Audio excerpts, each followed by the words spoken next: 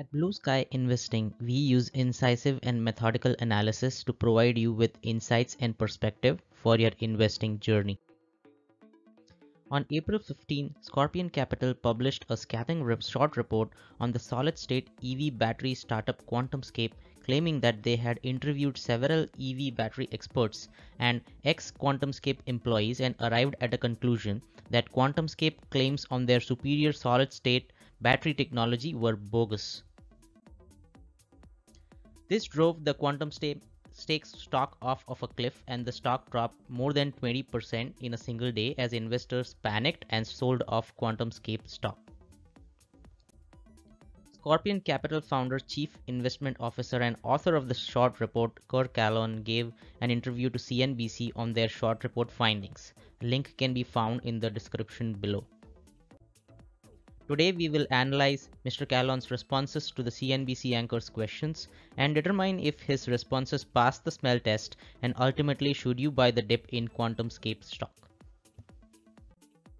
The first question the anchor asks, tell us the details of your short position on QuantumScape stock. Mr. Kahlon says, we are short on QuantumScape stock and it's a big position. I cannot tell you more. You can observe that the response lacks transparency. Why can't he disclose the details of their short position? The next question the anchor asks, did you close part or whole of your short position today? No comments. You can observe here Mr. Kahlon responds that he cannot comment on the day-to-day trades as part of their policy. Again, a cryptic response with no clear details if they bought the stock when it dipped after they published their short report.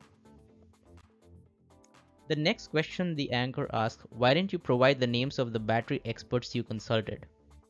Mr. Kahlon says, we respect the confidentiality of the battery experts. The lack of any transparency in the responses is now more than clear. Why hide the names of these experts? If these claims are true, then eventually these experts would gain more credibility in the industry. Are these experts scared that they may be wrong? This raises serious doubts if Scorpion Capital even consulted any of the actual EV battery experts. Next, the anchor asks how Scorpion Capital cites the same data that QuantumScape presented in December 2020 to market their breakthrough technology, but arrives at a negative opinion. Mr. Kahlon's response is terse. The data doesn't stand up to scrutiny, he says.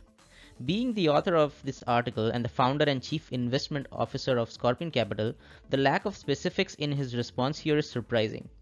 He briefly mentions the absence of use of standard industry metrics, but beyond that hardly packs any punches with data and facts that would back up their research and pull down QuantumScape battery technology.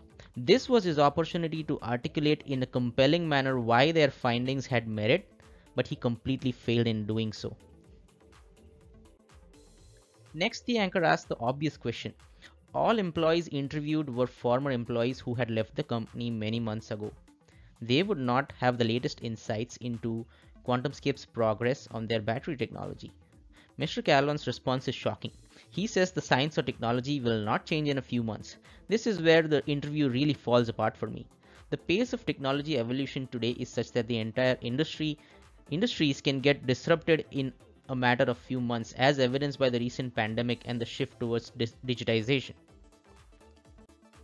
To sum it up, Mr. Kahlon's responses lack transparency, fall short in a big way on specifics, and hardly attribute any credibility to the short report findings. In his own words from this interview, his responses don't stand up to scrutiny. Full disclosure, I am long QuantumScape stock and I am buying the dip. This is not financial advice. Please consult a financial advisor for your investment decisions. Thank you and happy investing.